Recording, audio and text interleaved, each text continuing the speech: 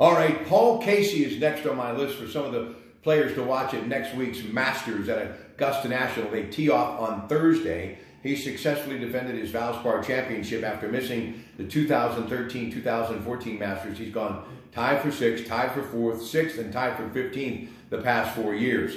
Tommy Fleetwood, the Englishman, has gone tied for 3 at the Arnold Palmer Invitational and tied for 5th at the Players' Championship. He has also made 7 consecutive major championship cuts. Bubba Watson, he's won 2 green jackets and he moves up a spot after tying 4th at Innsbruck, his second top 5 finish of the season.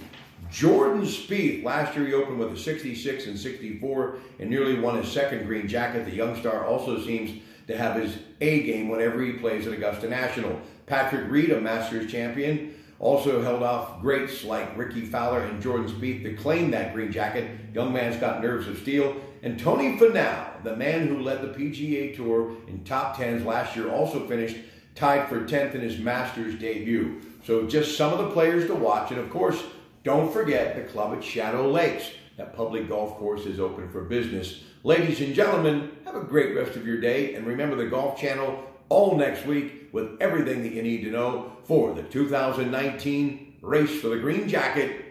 It is the Masters.